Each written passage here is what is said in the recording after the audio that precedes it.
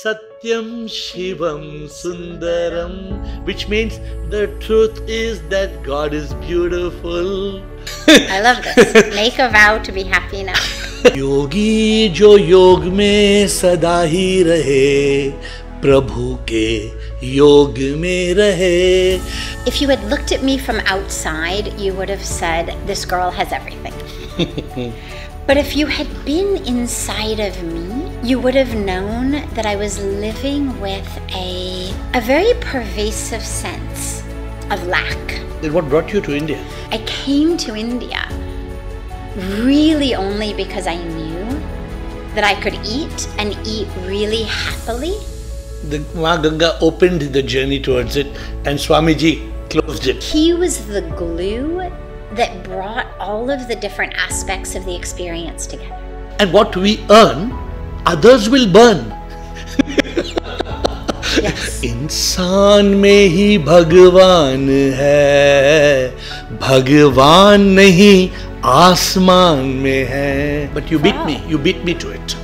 You know what, you beat me to it. We're not in a race, we're going together, we're going hand in hand.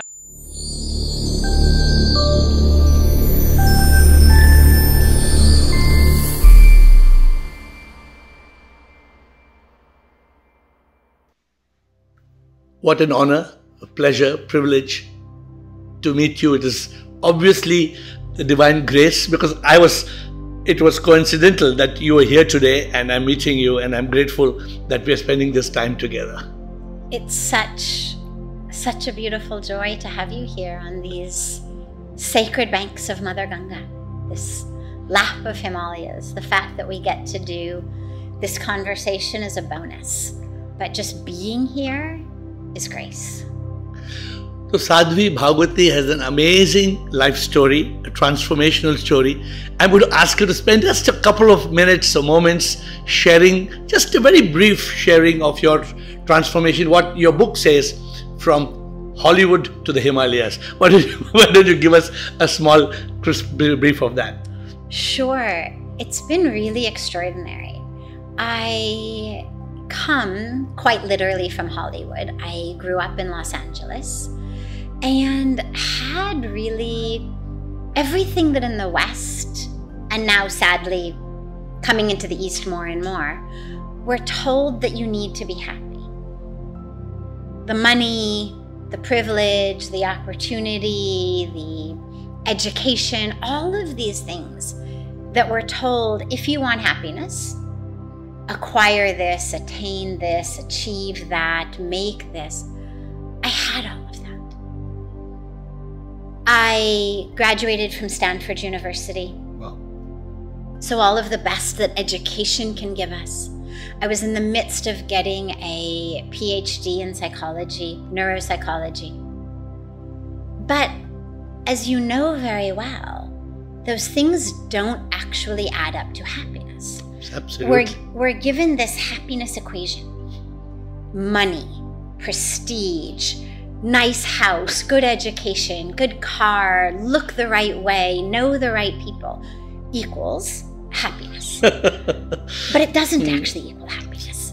And so after having all of that, I had really two other aspects. One is what I think of as kind of a general angst of people who have all of that, but still aren't happy.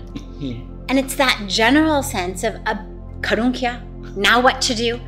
Because I've done all of the things that I was told would bring happiness. Sab kuch kamaya, sab kuch prapt kiya. But after all of that achievement, there still isn't the happiness. So that kind of general angst.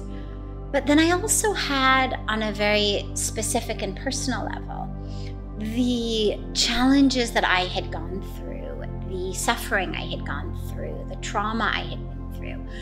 And all of that together had gotten me into a place where I was 25 years old.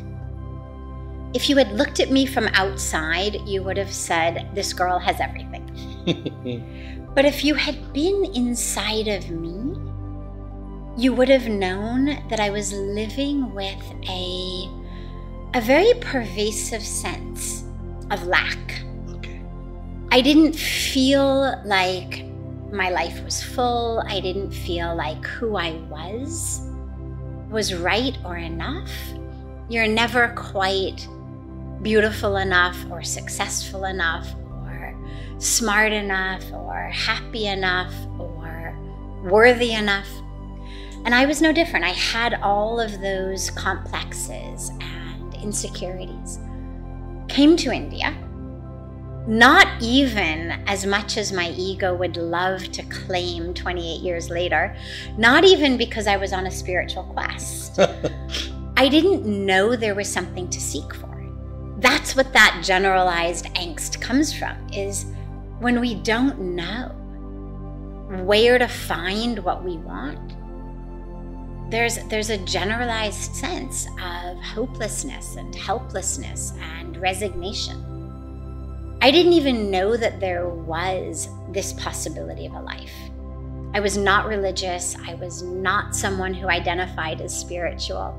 I was an academic. I was a scientist. And then what brought you to India?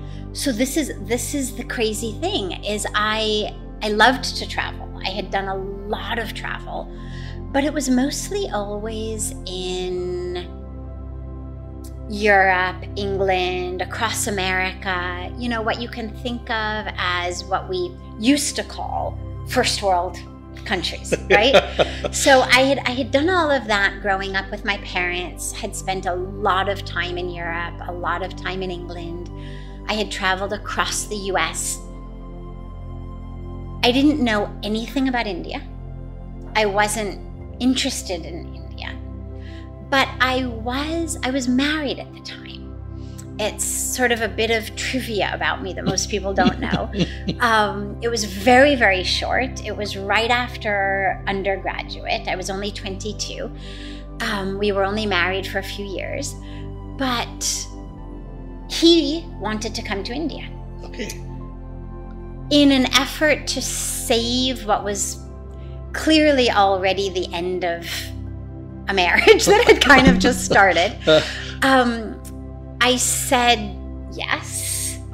And the other piece that made me say yes, the main thing for me, because, you know, we were coming for 3 months. It was a big trip. I was taking a whole semester off of my PhD program. I was a very strict vegetarian.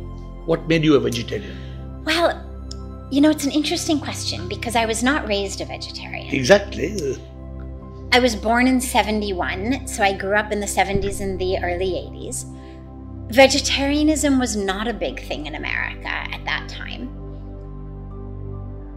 From early childhood, I never could cut meat. So I ate it, but I would always need my mom to like cut it up for me or stick it into a salad or put it in a big sandwich. I could never just eat a piece of meat that you had to cut. And then at the age of 15, I was in France at the home of a friend of mine who was French. And suddenly, in the middle of this fancy European Christmas dinner with all of these different courses, suddenly I looked at quail, a bird, a delicacy that her mother had put on my plate. And my friend points to the knife that I'm supposed to use to cut the string. There was still a piece of string around the quail. And suddenly I realized, oh my God, my food has to be untied before I eat it. And in that moment, it was like just this epiphany moment. Oh my God, this isn't food, this is life. Yeah.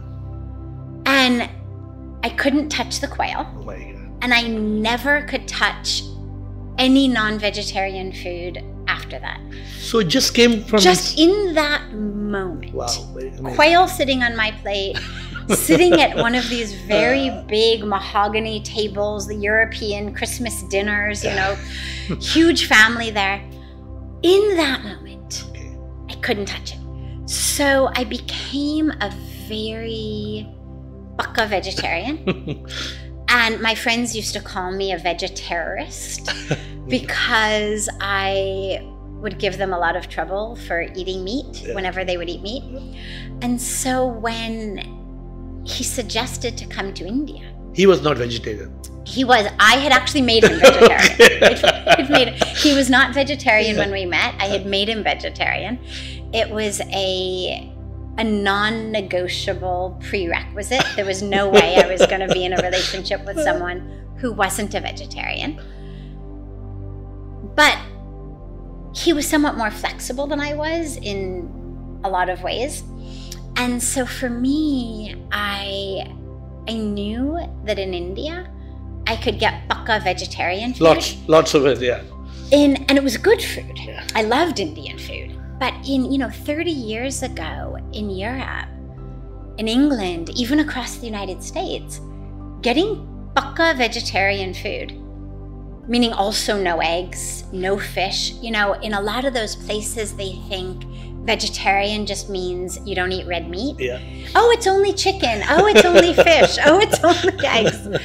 So I knew that I could get pakka pure vegetarian food. So as embarrassing as it is to admit, almost 30 years later, I came to India really only because I knew that I could eat and eat really happily for the whole 3 months that we were going to be here. But this is grace, because grace doesn't require that you know in advance. Grace doesn't require that you've got the whole flight manifest and plan. Grace only requires that you surrender.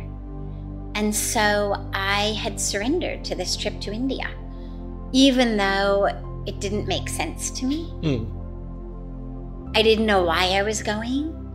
I was living in Palo Alto in the San Francisco Bay Area, where I could get beautiful Indian vegetarian food on my corner. There was no reason to come to India for vegetarian food. But grace and the divine had other plans, and Rishikesh was the first place we came. I opened a 500-page Lonely Planet guidebook in Delhi. It was 1996, so there was no Google. And I said, Rishikesh. Get to Rishikesh. I stand on the banks of Ganga. And I had this experience of being in the presence of God.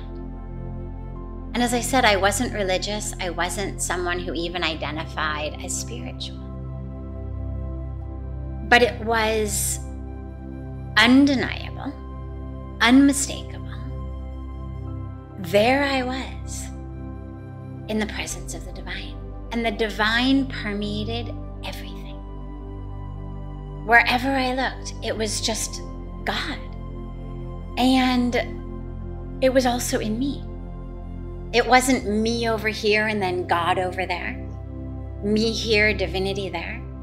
It was nothing but divinity. Was that your aha moment when you came to Absolutely. him? Absolutely. It was the every moment. Okay. It was the moment of realizing and recognizing myself, the universe, my place in the universe. And I knew this is where I'm meant to be. So that was really how I came. And believe it or not, that actually is the short version. but over the next, 7-10 days after that, there were so many things. I won't go into all of the details, but there were so many experiences of the presence of grace keeping me here. I mean, I heard a voice telling me, you must stay here. I had my feet literally glued to the ground of the ashram and I couldn't pick them up. All of these different things kept happening that were inexplicable by my scientific mindset. But the moment I surrendered out of that, they all very clearly pointed to the fact that I was meant to be here. And there was no second thought after that for you to go or not. I mean, you went back several times after that to come back, but you knew this was it. Absolutely. Absolutely. I knew that I had found my home. I knew that I was not just here visiting, but that this was really home. I didn't know at that point why or doing what. That didn't happen until I met my guru, His Holiness Pujya Swami Chidananda Saraswati Ji. You'll have the blessing of speaking with him later. But it was only when I finally met him later on, about a week later, that I finally realized, oh, it's here. It's under him that I'm meant to be. But I didn't know that at the time. I didn't know Paramarth Nikathan. I didn't know anything. I just knew I am meant to be here. So the Ma Ganga opened the journey towards it, and Swamiji closed it together. I think that's, would you put it like that? And that then it just flew after that. It went on, the flow went on and on. Yeah, I would say Ma Ganga opened me, brought me home, filled me with all of the truth, all of the blessings. Pujya Swamiji, I think about it really as, in that moment, he was the glue that brought all of the different aspects of the experience together. I had had this experience on the banks of Ganga. I heard this voice saying, you must stay here. And yet, I had an education from Stanford. Which, not only based on the education, but purely from a financial standpoint, you think, well, if there's a divine plan, why in the world would God or the universe spend that kind of money on my education if all I was supposed to do was sit on the banks of Ganga and cry ecstatic tears forever, right? All of these things, suddenly with Pujya Swamiji, he was like the glue that brought it all together, and suddenly it made sense. Oh, he's here running all of these beautiful programs for children, for women, for sick people, for the environment. Of course you need an education. Of course you need to be able to serve, not just with surrender, but actually also with ability and effectiveness and efficiency. Therefore, you need an education. Oh, of course, it is here in this capacity. So he really served as the glue that suddenly brought all of these different pieces of my life together. Amazing. You've spoken of so many things, and I'm going to now respond back to each of the things. So I was on a journey for 25 years, not so educated, but success after success after success. And after 25 years of working 18 hours a day, 7 days a week, one day after working so much, I said, I'm not happy. You spoke of so much as you started talking. You said people want to be happy. And what are we taught when we are in school? Success equals happiness. I've written a book. Success is not happiness. Happiness is success. Yes. Yes. because if you're happy, then you're already successful. Sab kuch mil gaya. So I'm a happiness ambassador. So whoever I meet giving them a little ball. And there's a little word, there's a message at the back of the ball, which says, make a vow to be happy now. Beautiful. Beautiful. That is, one of the things that I always share is we have the choice to choose happiness. Absolutely. We don't have a magic wand to change other people's karmic journeys or karmic packages. I can't make someone else not angry or not frustrated or not jealous or not resentful. But I can choose to be happy, to be in peace, even if samne wala is angry or resentful or competitive or jealous or greedy or whatever it may be. My happiness is my choice. I love this. I love this. Make a vow to be happy now. Yes. So I used to tell people earlier, the same ball, it had a more aggressive word. It said the previous quote on the ball said, if you can be glad, but you choose to be sad, then you are mad. Sadhvi, it's very funny. For 25 years, I was chasing success, which equals happiness. And I thought that success, achievement, was the peak of happiness. And so what we do, like you were in Stanford, ideally you were a science student, you would get a good job, a doctor, whatever you would want to be. And then you would go from peak to peak to peak to peak. But what I realized, and people don't realize, is the ultimate peak is a cliff called death. You're going to fall off. And what we earn, others will burn. Yes, beautiful. Absolutely. So it's so funny that we are thinking and we've been programmed. A mother tells the child, come first in class, be the school captain, you must do. And all through life, we want achievement.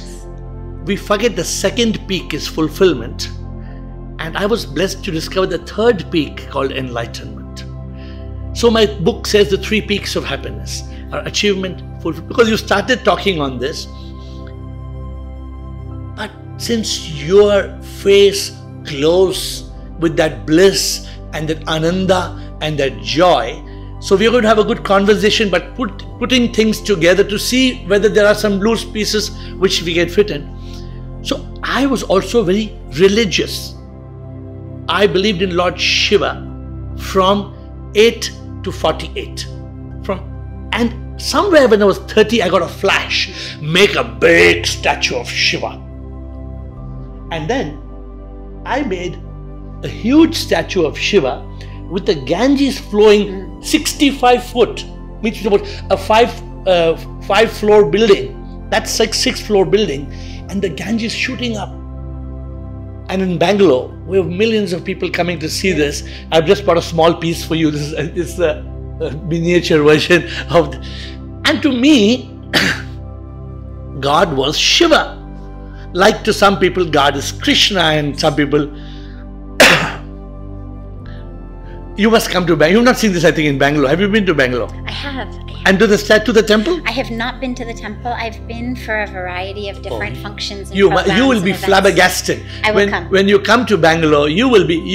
It's going to be another experience of Ma Ganga to you. I can assure you of that.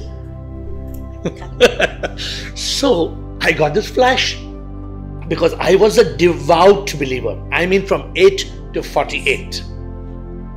And for me, it was Om Namah Shivaya. Yesterday when you all were singing Hare Krishna, Hare Krishna, and Hare Rama, I wanted to say Namah Shivaya. We do. We chant Om Namah Shivaya a lot. Yeah. So then I realized that people don't know God. Yes. People are searching in a temple and in a church, but this is a wrong search.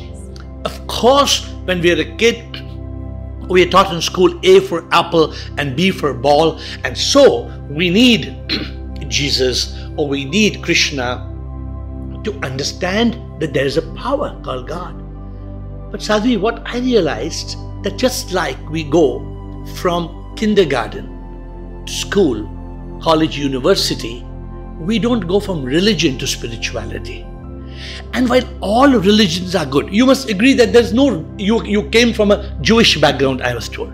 So whether you're Jewish or Christian, Catholic, for that matter, Islam, Hindu, I believe all religions are good. But unfortunately, most unfortunately, every religion says, I am the best religion. This is the best. And then people who love God so much, I cry and say, God, people love you so much.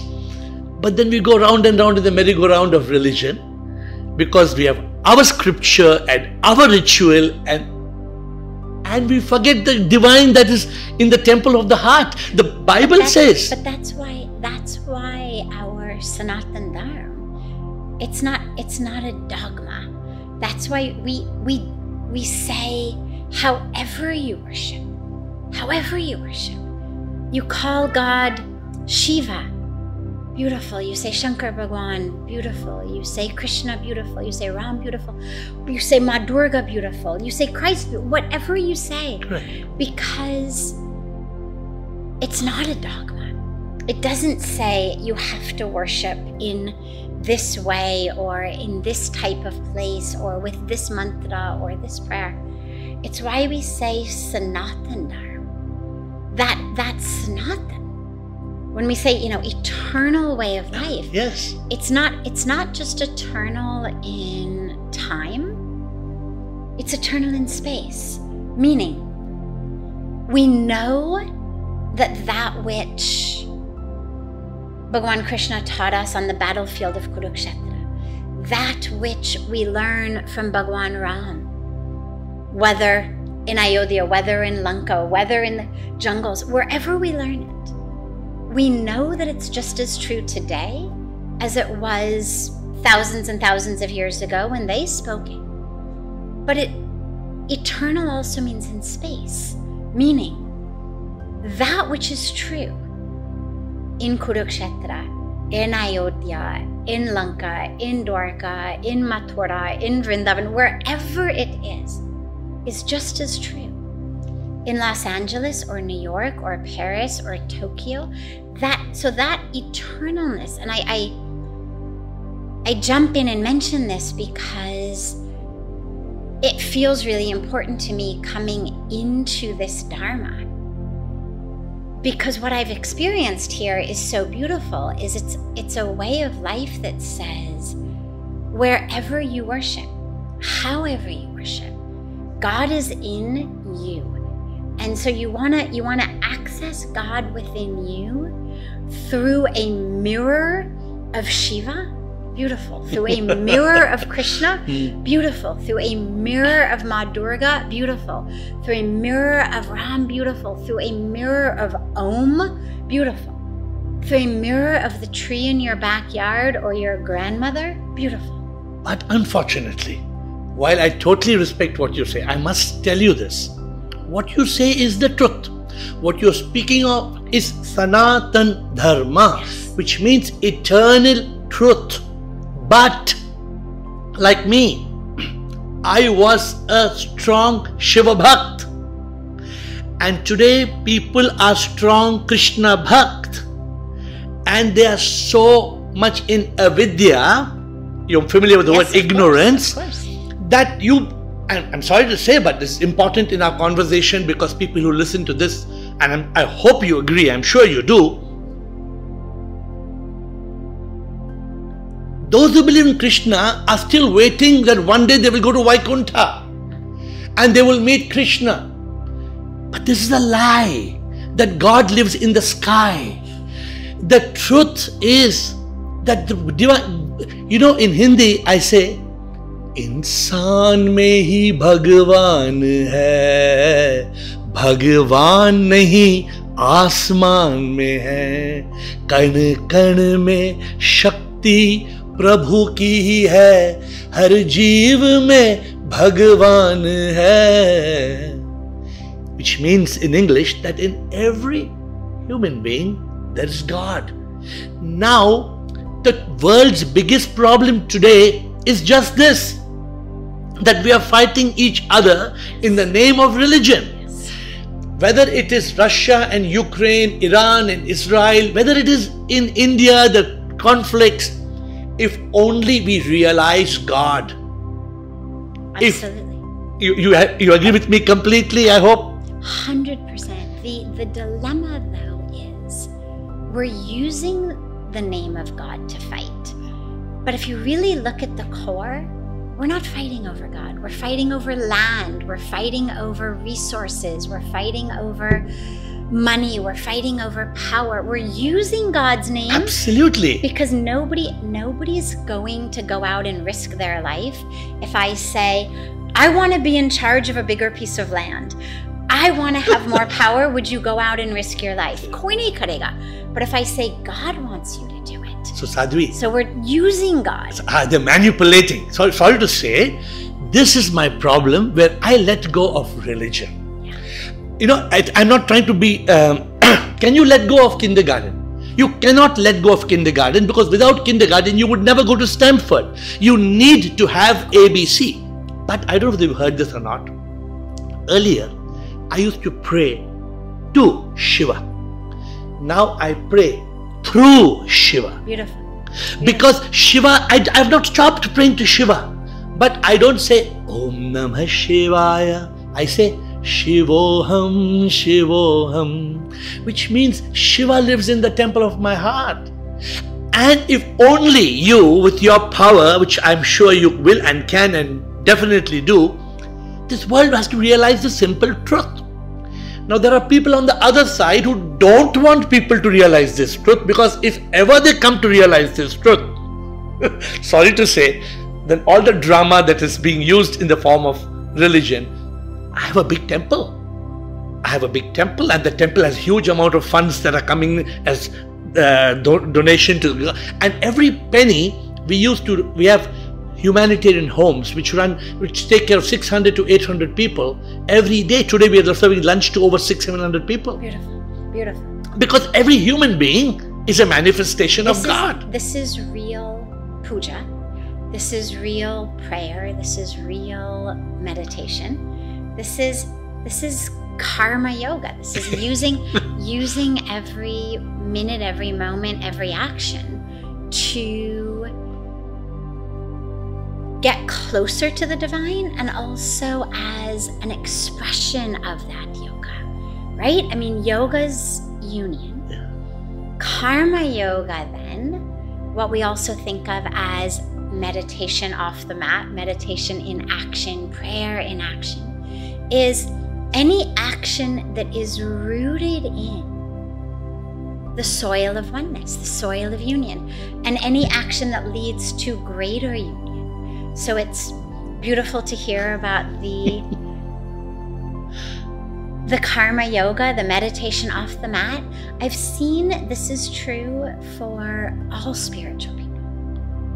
Anybody who's deeply spiritual, anybody who in their meditation, in their yoga, in their prayers, has really true spiritual experiences, they will stand up off that mat and they will serve. Yeah.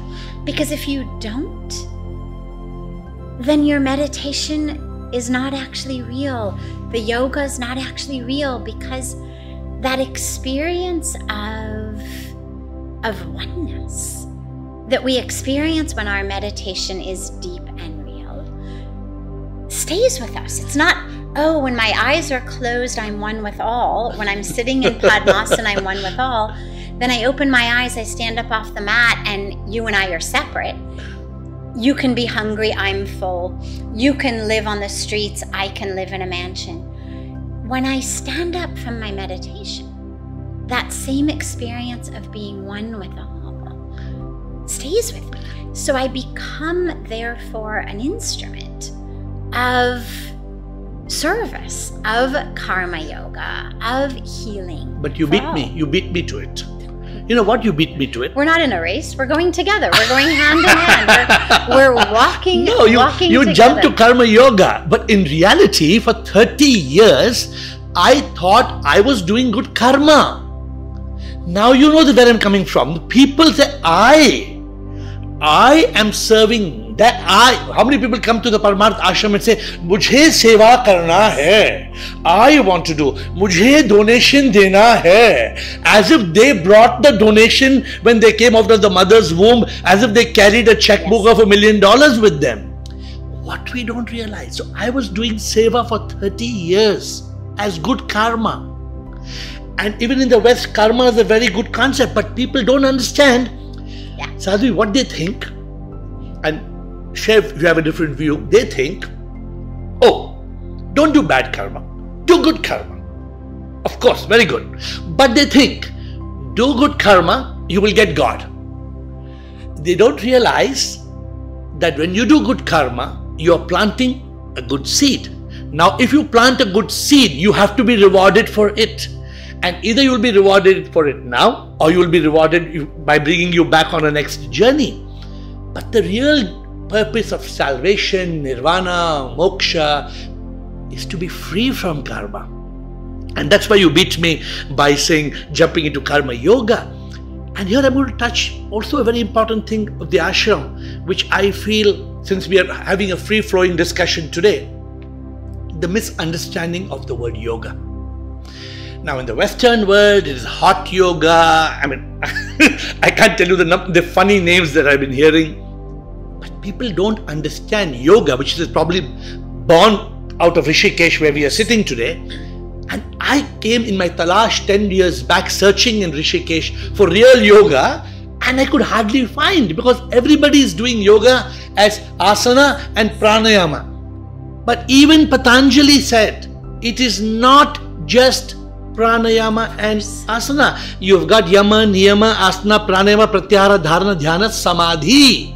Now you are already meditative as I see you. You're a yogi because you're always in yoga. I can see the yogic energy from you. But the point I'm trying to bring, people don't even know that yoga is yuj, is union. Whether it is meditation or dhyana yoga, action or karma yoga, bhakti or the yoga of divine connection, devotion, and jnana yoga. Without jnana yoga, like Vivekananda said, how would you realize the yoga of education and wisdom? So somehow, our challenge, I believe, me doing whatever I have given up my life, my business, everything for this purpose, and you've given up Hollywood and your Western life to come here. But we have a challenge, I believe. And give me your thought on this. I believe as an instrument of the divine, till we have breath, till that moment the body has death, we have to help people realize the truth and realize the purpose of life and realize that you are God. And you're going on a journey outside to search for God, but actually you've got to go for the voyage inside. And I was blessed that my guru told me, go on a talash. I picked up all the scriptures, picked up hundreds of books one day in 31st of August 2014, 10 years back. I changed my name. My name was Ravi. And when my flight landed from Paris to Bangalore, I said, I am not Ravi. I am the soul, the Atma in Ravi. And so I became Atma in Ravi, and now I'm called air. Because so tell me, do you believe that there is this confusion in yoga and people are lost? And what do you feel is the way out? Beautiful, beautiful, beautiful. So you've touched on so many important and beautiful topics. Let me take them all, because they're all really core aspects. Karma, yoga, and this whole aspect of our realization. So first of all, yeah, there's definitely a big misunderstanding around karma, not only in the West, but also in India.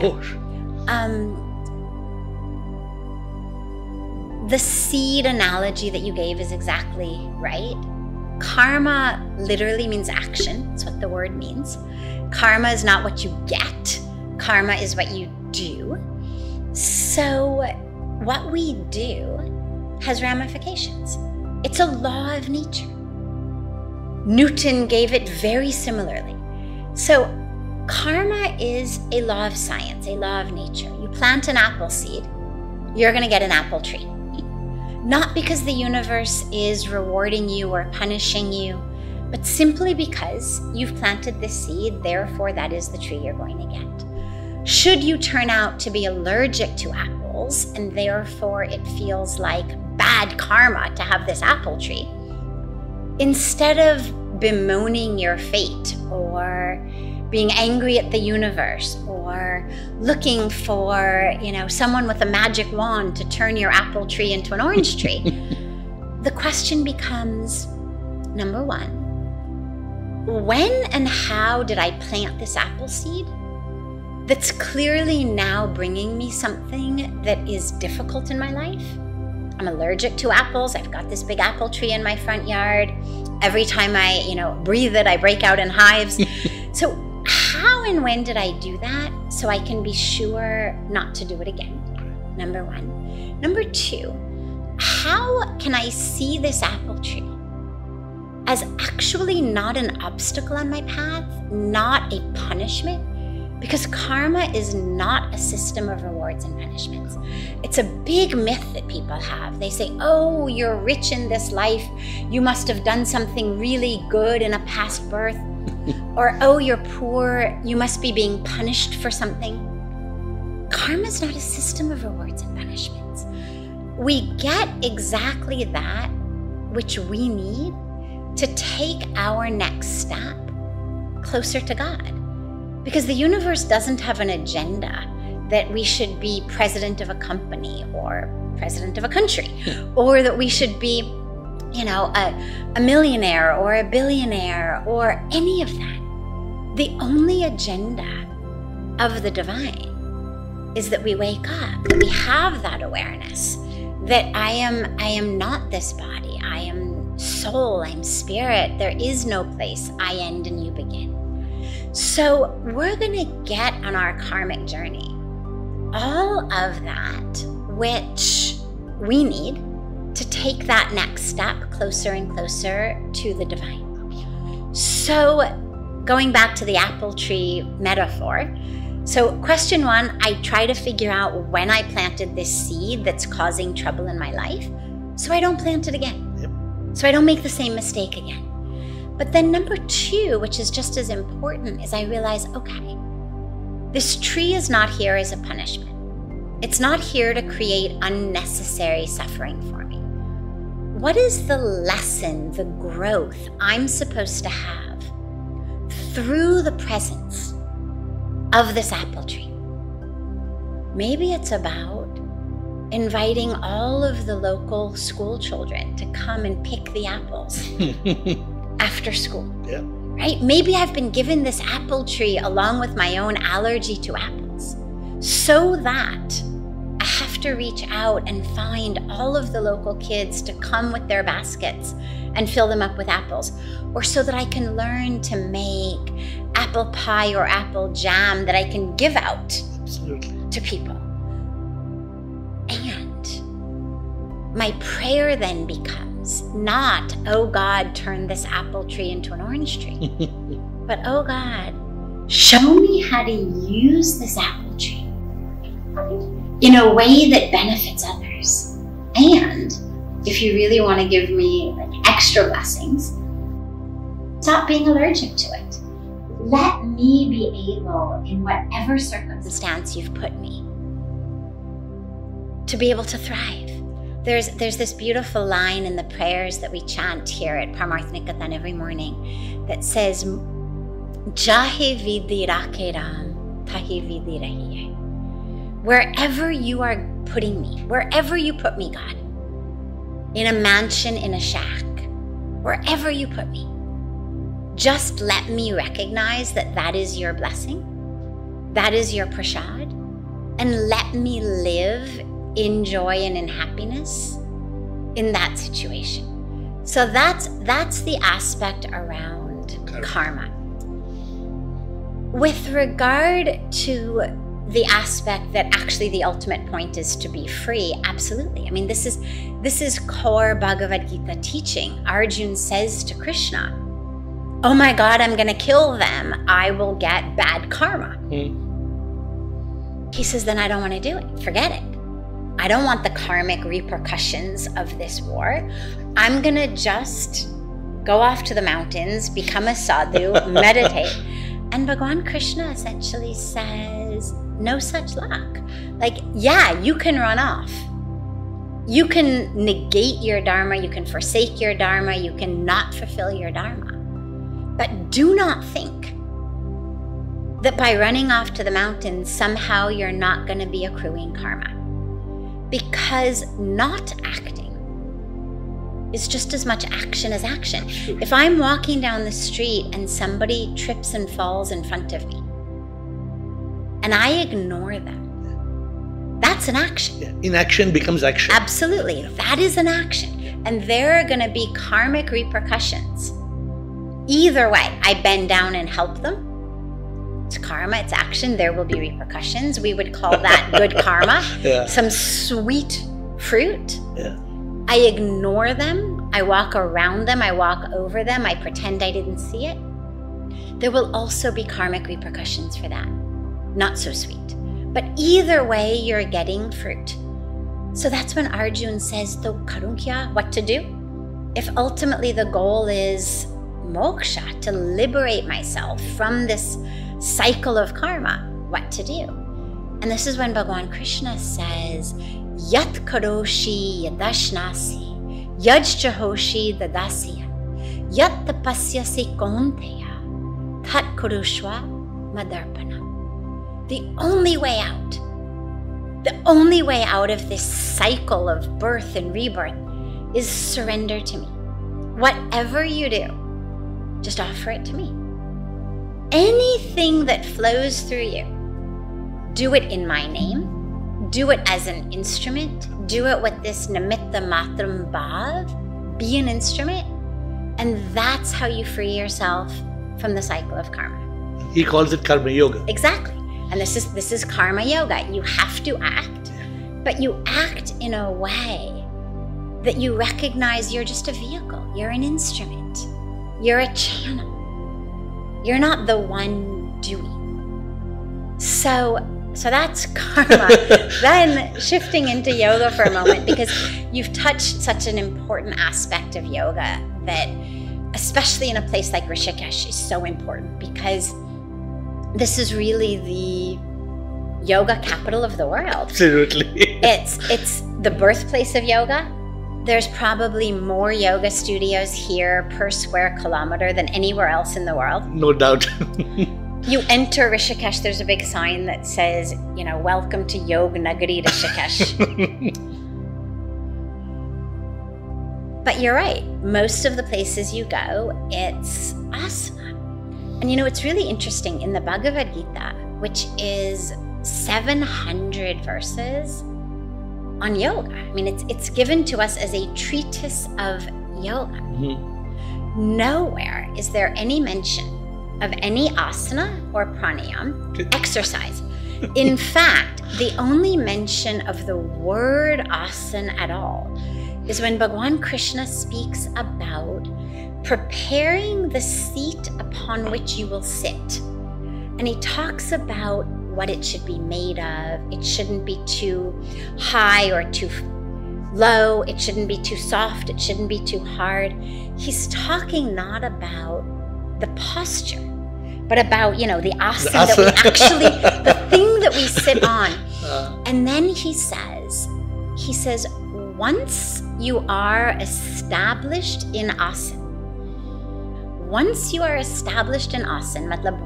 seated upon your asana, then you are ready to begin the practice of yoga. There's nothing more clear that I've seen that distinguishes asana from yoga as that. Beautiful, very beautifully said. Right? Once you're established in asana, then you're ready to begin the practice of yoga. Meaning yoga is not asana. Asana is a part of it, critical part, but it's not the fullness of yoga. And so, there's a big misunderstanding and misconception. And, we host this huge international yoga festival here every year at Parmarth Niketan. Okay. And we have thousands of people who come from all over the world. About 100 countries come. And so many different styles of yoga, so many styles. And people ask me a lot, doesn't it bother you? Goat yoga, this yoga, that. I mean, there's, as you say, there's all kinds of yoga. People are saying this yoga, that yoga. And what I always say is, none of it bothers me, because ultimately at the end of the day, you're entering the stream of yoga. And whether you get in through something called Ashtanga Yoga, Jiva Mukti Yoga, Iyengar Yoga, Patanjali Yoga, goat yoga. I mean, even like the ludicrous stuff on the other end of the spectrum, whatever you want to call it. If it's actually bringing you into the stream of yoga, the power of yoga is so strong that even if people go in because they think, oh, my knee is bad, my hip is bad, I want to lose weight, I've got blood pressure. Very good, yeah, very good. Doesn't matter. Enter through asana, no problem. Enter through pranayama, no problem. But, as you mentioned so beautifully about the whole 8 limbs, the Ashtanga Yoga, asana is only limb number 3, right? You began with yama niyam. If you're going to build a building, you cannot start on the 3rd floor. Yeah, you need. No architect, no contractors can say, "Oh yeah, no problem. You don't want your 1st and 2nd floor. No problem. We'll just start on the 3rd floor." Foundation to hona chahiye. Yeah. You need a foundation. Yam and niyam are the ways that we live in the world. Yeah. And I always emphasize to people, at those times of yoga, that if you don't bring yam and niyam into your life, because of course they're not religion, right? We're talking non-violence, truthfulness, non-stealing, non-hoarding. Certain restraints and certain disciplines. If you don't live based on that, if you live in a way that is violent and untruthful, and you're stealing and hoarding and there's no integrity in your life, then whatever you're doing is exercise, not yoga. So what I wish... Aerobics. I wish, what you said is so beautiful. Maybe the only divine thing should be that they should not stop at asana and focus on asana. They need to open that door and say, this goes forward. Absolutely. So we need a foundation, as I said, yam and niyam. But we also don't want to stop on the 3rd floor. We want to realize that this tree goes all the way up to samadhi, and like with any tree, the fruits, the sweetest fruits, are hanging the closest to the sun up there. So you want to go all the way through asana, through pranayama, through pratyahara, through dharan. So we're bringing the senses to a single point. We're concentrating through dhyan, through meditation, into ultimately that experience of samadhi. And like you said, the Bhagavad Gita is a text of yoga. Yeah.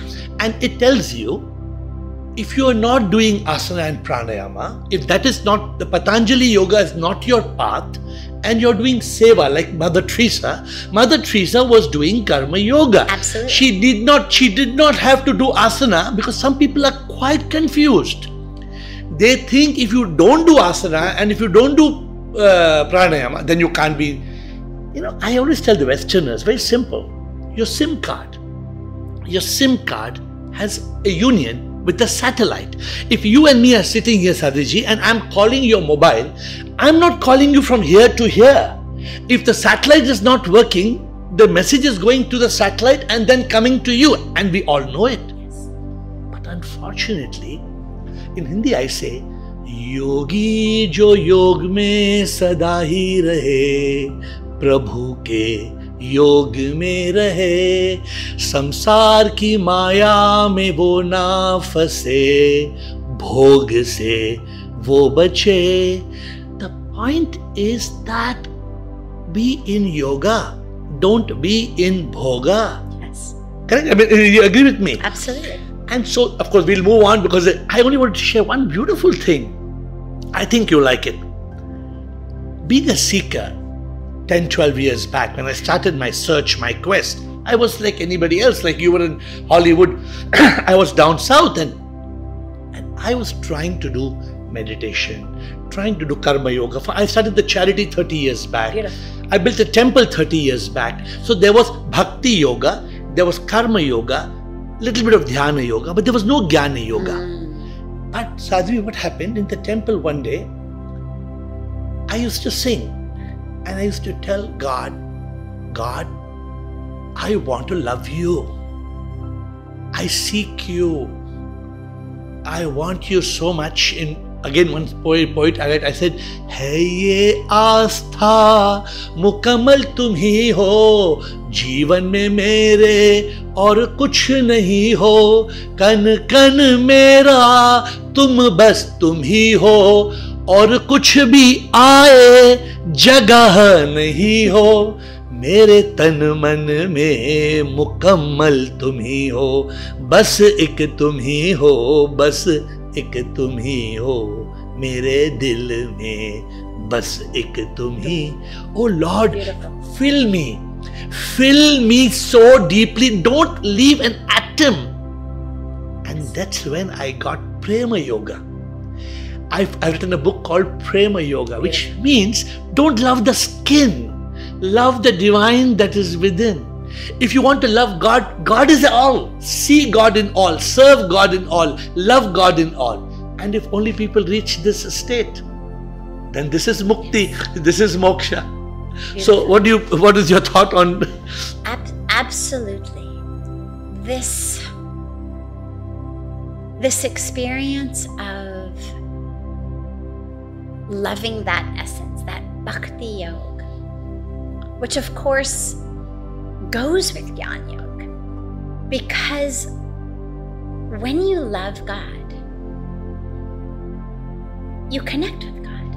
When you connect with God, you realize God, and that's ultimately Jnana Yoga. I mean, you can enter the stream however you want.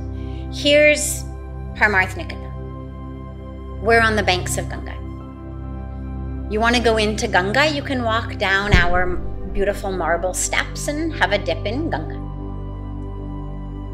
You walk upriver, you'll get to Ramjula. There's a sandy beach. You can walk into Ganga from the sandy beach. You want to walk a little farther upriver, you'll get to Lakshmanjula. They've got some rocks there that people like to jump off of into Ganga. It doesn't matter how you get in, because ultimately the point is bas dubki lagao. Get in, have a bath.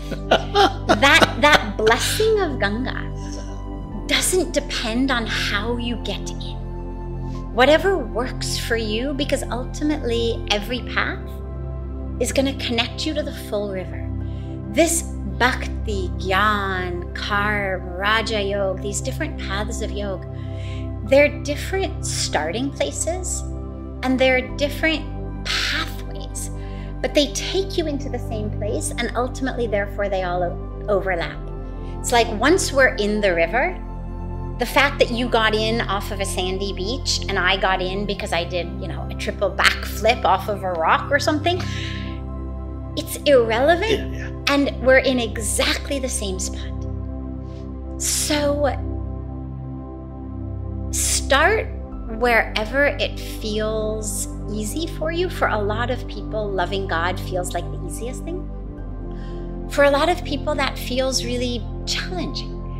And I love, what you said about loving what's within, not the skin, because when people feel challenged to love God, people a lot of times say, how do I develop more bhakti? And what I always explain is, if you have trouble kind of loving God in the form of any of the different manifestations we have of Sanatan Dharma or any religion, it's okay. Love anyone. Love anyone. Love anything. As long as what you're loving is essence rather than form. So if I love you as just your body, that's lust, whether it's sexual or not. If you see someone as an object, either an object that is a hindrance on your path, an obstacle on your path, or you see someone as an object you can use to get ahead. You see them as someone who can bring you pleasure. You see them as someone who brings you pain, whatever it is. That viewpoint of objectification, ultimately it's what leads to lust. Love is when actually what you're loving is essence. And so when you love anyone, you love your child, you love your spouse, you love your parent, you love the tree in your backyard. If what you love is the core essence, not just the form, then what you're loving is God. A, you're actually properly loving that being rather than just lust. But even more importantly, you're loving God. Because the essence of all of us is God. So if I love you at the truth of who you are, not just what you look like today, not just how you speak today, not just what you're doing today, but ultimately content rather than form. Right. What I'm loving is God. So that bhakti, we can enter that stream of bhakti actually through loving anyone. You can love a sunset, a sunrise, as long as you're understanding the essence of that, The power. the creator. You know, it's like if you have kids. Do you have kids? Yeah. So when your kids were young, they probably came home from school with different art projects and, you know, drawings and things they did. Now, if you can remember when the kids were really young, they would come home with, you know, scribbles on construction paper. A normal person would say, "Arey kuch bhi nahi hai. It's nothing, it's just scribbles." But you probably framed them and put them on the fridge. And you, wow, right? Amazing. You loved them, you loved them. But you loved them because you loved the artist. And since you love the artist, you see the artist in all of the artwork. Beautiful. In the same way, if we love a flower, love a tree, love a being, and can see the artist in that, that's also bhakti. Have you heard in India the term Satyam Shivam Sundaram? Of course. You get the essence of that, right? Absolutely. So people in Bollywood are singing this song for the last 5 decades, but they don't understand. Ke Satyam Shivam Sundaram, which means the truth is that God is beautiful. That when the divine leaves a rose, the beauty disappears. If I'm in love with you, and tomorrow God leaves you, the soul, the Atma, the Paramatma leaves you, all the beauty in you disappears. And you shrink, you shrivel. And we don't realize that Satyam Shivam Sundaram. You know, in this song, I don't know if you've heard of this, it's a beautiful verse. I don't know if you've heard this. It says, Ramavadh mein, in Ayodhya now, Ramavadh mein, Kashi mein Shiv, Kanha Brindavan mein, Daya karo Prabhu dekhu inko, Daya karo Prabhu dekhu inko, Har ghar ke aangan mein. What is it trying to say? He's trying to say, oh Lord, may I see you Everywhere. manifesting is every home and every Yes. home. Yes. So Sadhvi, even though it is so simple to realize God, why according to you is it so difficult? And tell me, according to you, who is God? What is God? Where is God? And how to realize God? I'm getting into now some structured question. To me, the question is not where is God or who is God, but where is God not? Who is God not? You know, in the Upanishads, it said so beautifully, Isha vasyamidam sarva, yat kincha jagatyam jagat. Everything in the universe is pervaded by the divine. There is nothing, no one, nowhere that is not pervaded by the divine. We also have the beautiful mantra teaching that says Purnamada, Purnamida, Purnat, Purnamudachyate, Purnasya, Purnamadaya, Purnameva Vashishyate. Meaning that, the capital T, that God, is whole, is full, is infinite, is pure. Whatever your religion may be, however you conceive of God, one thing everybody agrees on is God is infinite, right? If it's not infinite, it's not God. If it only exists here in this box, it's not God. Absolutely. No religion says, oh yeah, this is God over there in that corner. The nature of God is infinite. Well, ask any 6th grade student what infinity minus 10 is? And they'll tell you it's infinity, right? Infinity divided by 8 billion. Infinity. Infinity divided by 100 billion. Infinity. Meaning, every single thing that has been created, not just the 8 billion humans today, but every being who has ever been created.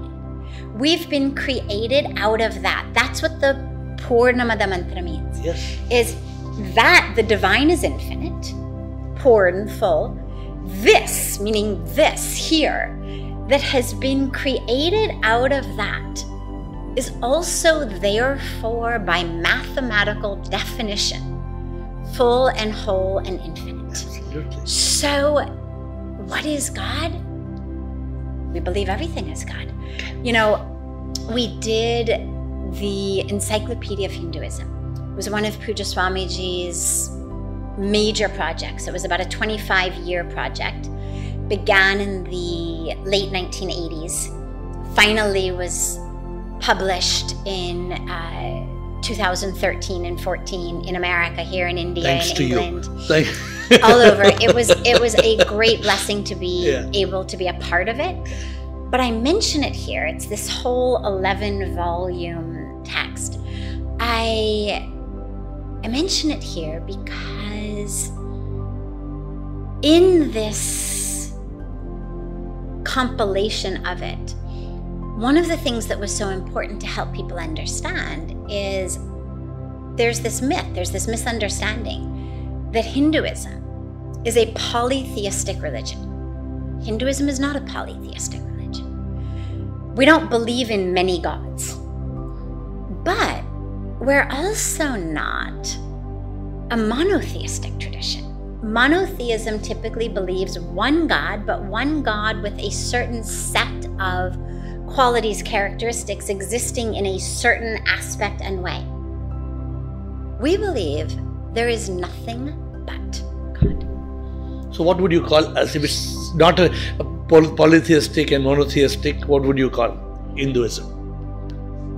We're not, there is no ism. I mean, we agree to use the word Hinduism that was given to us by others, but that's why, you know, in the beginning I said we're not a dogma, it's a dharma.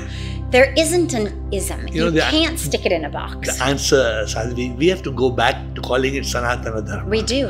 Because really as long as you're going to say Hinduism, and I want you to continue, but I'm interrupting you a bit. The moment you said we, yes, the problem is not we. The problem is 1.5 billion we. And that's such wrong conditioning, whatever said, and with all due respect, no, this Jai Shri Ram should be said with Jai Shri Ram as a power from the Ram inside, but not to condemn everybody else. The moment you're going to say Jai Shri Ram and you're going to put some people down, there is no Jai Shri Ram. So, if you look at the life of Bhagwan Ram, you look at the life of Bhagwan Krishna, the embodiments, when Ram was here on earth, when Krishna was here on earth, you study the Ramayana, you study the Srimad Bhagavatam, the Mahabharata, you study all of this, and you look at what specifically did they say? What did they teach us? And across the board, obviously they had very different manifestations, very different leelas, but the teachings were very similar, which is, I, the divine, am in all. Absolutely. When Bhagwan Ram got his Sena together, Sabko gale lagaya, Sabko jorda, it was an army of everyone. There was no Bhed Bhav, there was no discrimination, there was no sense of, oh, you can't be part of our army. Jo bhi aaye, unko bhi jorda. Connected everyone. This is the teaching. So Jai Shri Ram is, we love We love Bhagwan Ram, we love the teachings, we love the presence, we worship the presence, we love the sacred temple, we love the sacred land, we love our Honorable Prime Minister for making this happen. And we actually also take the message of Bhagwan Sri Ram's life. And even beyond that, we say, okay, so Ram comes back to Ayodhya. And then what happened, right? We celebrate Ram coming back to Ayodhya every year on Diwali. Now on January 22nd, we have a Maha Diwali. But after he came back, that was not the end. That was the beginning. Absolutely. I know, I'm completely for it. This is really important, because when we say Jai Shri Ram, it's a celebration of Bhagwan Ram, in this case also a celebration, a grand celebration of Bhagwan Ram coming back into this mandir in Ayodhya. But what it also must mean is we are ready to create Ram Raja. Because when Ram came back to Ayodhya, that was when Ram Raja started. And what was Ram Raja? It was an era of peace, of rights for everyone, justice. There was no one who went hungry. There was no one who was homeless. There was no violence. Beautiful, yeah. There was no discrimination. There was no poverty. Nobody was lacking in any way. There was sustainability, whether it was all of the humans, whether it was the animals, whether it was nature. Everyone and everything lived in peace and love and harmony and sustainability.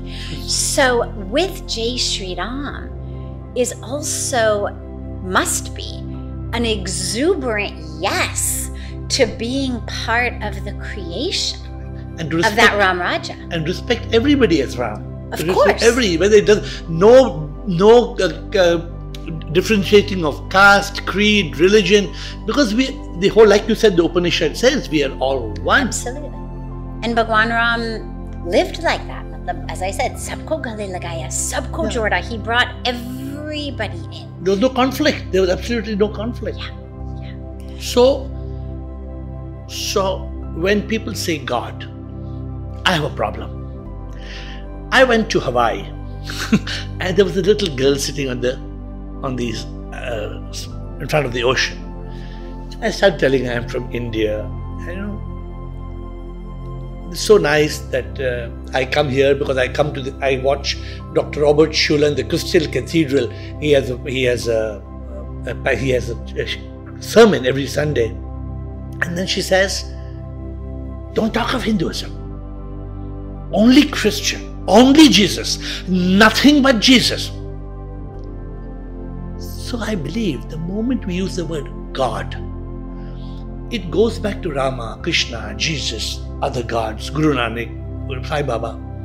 But if we think of God as a SIP, S-I-P, a supreme immortal power, then the connotation of the God we grew up as we were kids will change.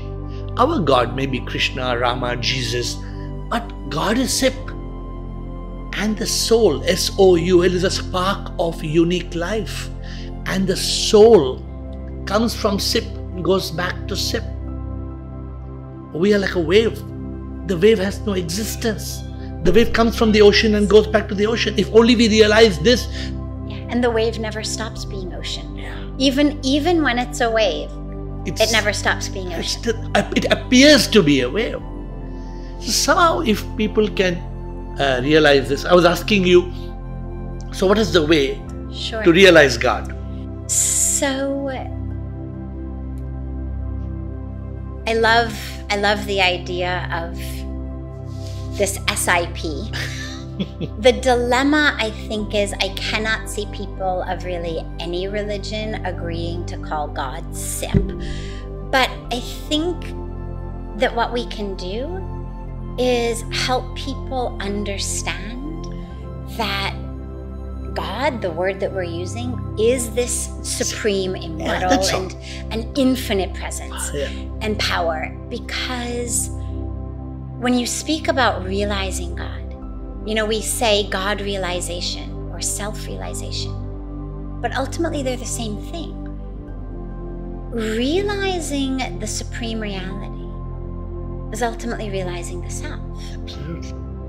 This is the core of what we think of as Advaita Vedanta, as in literally there is only one, this non-dual core teaching of Sanatana Dharma. That realizing the self is realizing God is realizing the self.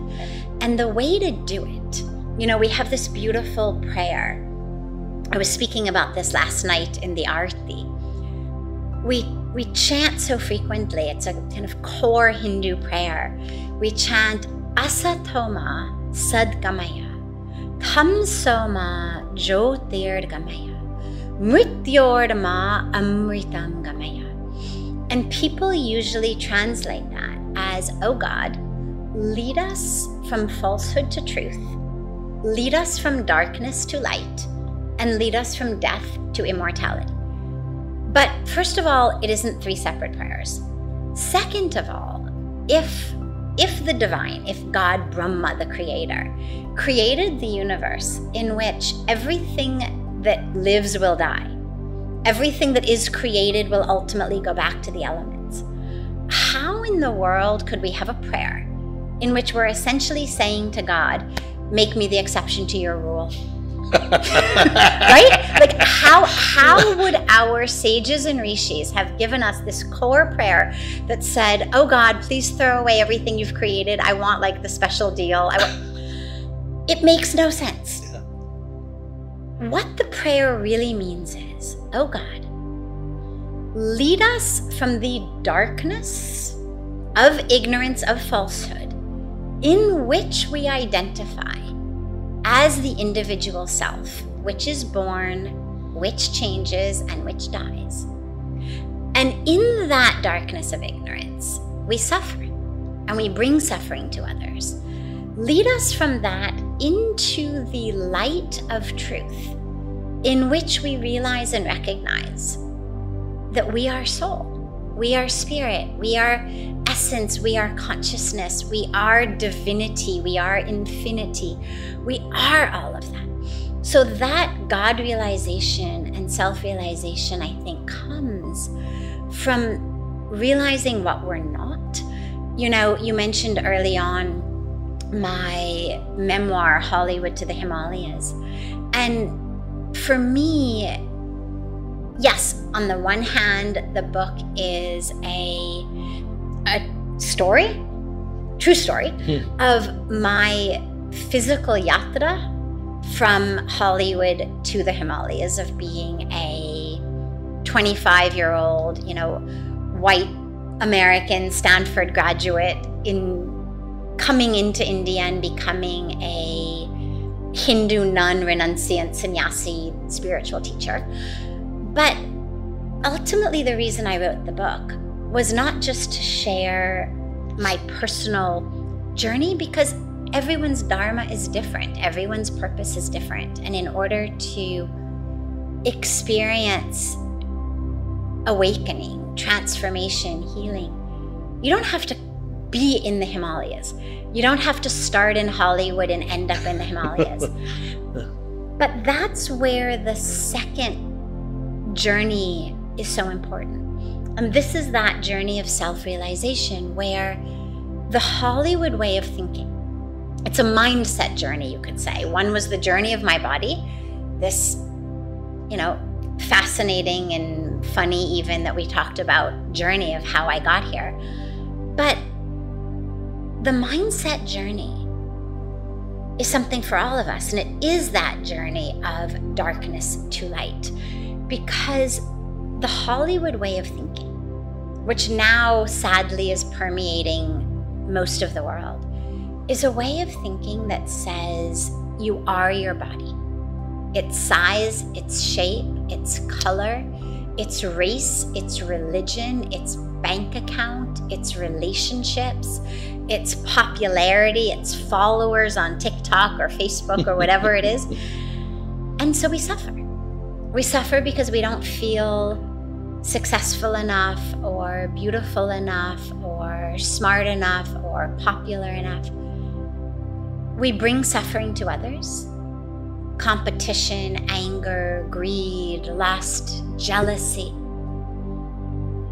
The Himalayan way of thinking says you have a body, but you're not the body. Absolutely. You are soul, you are spirit, you are the divine, you are consciousness. Soham, aham brahmasmi, tattvam asi. All of these kind of mool mantras that remind us, I am the supreme existence. I am that. Thou art that, right? These are all ways of reminding us you're not the body. And when we make that mindset shift, that mindset yatra from the Hollywood way to the Himalayan way, it's not only that which brings us realization, but then it's also that which ends our suffering. Because all of that suffering then dissipates. So for me, I found that the realization comes by looking at what I falsely identify as and realizing I'm not that. So I'm not the body, obviously. I'm not my history, because that happened to a body that no longer exists. Like every single cell of my body that struggled, that suffered, that was traumatized when I was young. There's not one single cell of my body today that was there then. So if you say to me, who struggled? Who was traumatized? I cannot show her to you. She doesn't exist anymore. So I have to look at that and say, neti neti, not this. It's not me. And then you look at the emotions we identify as anger and pain and depression and anxiety and stories and personalities. And you realize every single thing that happens in our brain happens as an interaction of chemistry and electricity. Every memory, every thought, every emotion, everything that you identify as self, as far as what happens in the thought process, in the feeling process, in the memory, the identification, it is all a pattern of electrical and chemical behavior in your brain. And as we realize, I'm not serotonin, I'm not dopamine, I'm not norepinephrine, obviously. I'm not an electrical signal running down an axon into a synapse, obviously.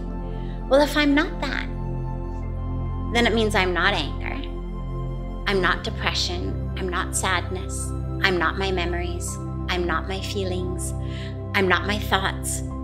All of that is just chemistry and electricity. So for me, that experience of realization has come from two places, both from the grace of the experience of the presence of the divine that I had standing on the banks of Ganga. And then through this practice, whether you say Gyan Yoga, or you say Swadhyay, or you say introspection, a practice of realizing, I'm not this, I'm not that, I'm not this. And then there's this spaciousness that the Hindus call everythingness, Purnata. The Buddhists refer to as nothingness, Shunyata, emptiness. But ultimately it's the exact same space. And into that space of everythingness, nothingness, you experience the self, you experience the divine. And you've said everything so beautifully. I've kept a book for you. My book is titled Neti Neti Tattvamasi. So the book title is that. When I started my journey, Sadhviji, love that. In the book I write, started with nothing, achieved something, became everything, only to realize I am nothing. Yes. So in my book, I write that, but you've closed it so amazingly. I want to quickly take 1 or 2 minutes to conclude what you've said. Sure. See, Sadhviji, people don't realize I am not this body. But scientifically, since you're a science student, we were not born on our birth date. That birthday is fake. We cut a cake. But we were born 9 months before, because then you can't change your mother once you're conceived in the mother. We see the body being formed in the womb. The body arrives on the arrival day. So I don't wish anybody happy birthday. I say happy arrival day. Then one day the body grows big, the body dies. And people, so I ask people, will you die? What is the common answer? No. Will you die? Of course not. Of course not, but the common answer is, of course I will. Yes. Because they think that they are the body.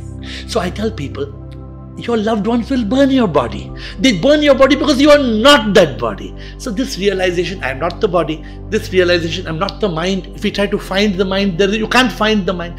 If I am not the body, not the mind, not what you said. But then who am I? Because I am. You are. And I am.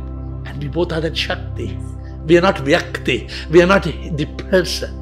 But you said it so beautifully. We can sit for hours. I think if we can sit for hours together and this will never end. But I think it was an amazing conversation. I think that we have so much synergy, so much. All of this is in a small book I have written. I'd like to give you this book. It's called The Realizations of a Yogi. And you have to pull this side to open the book. This side, you pull it open. It's. I'm sorry. I see. Beautiful.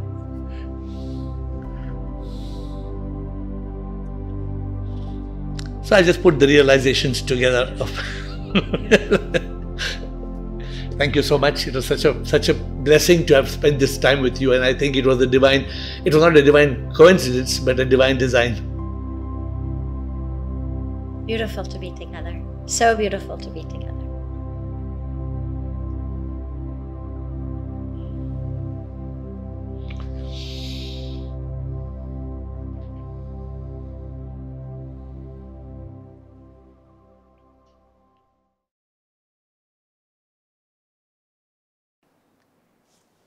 Thank you for patiently listening to the video.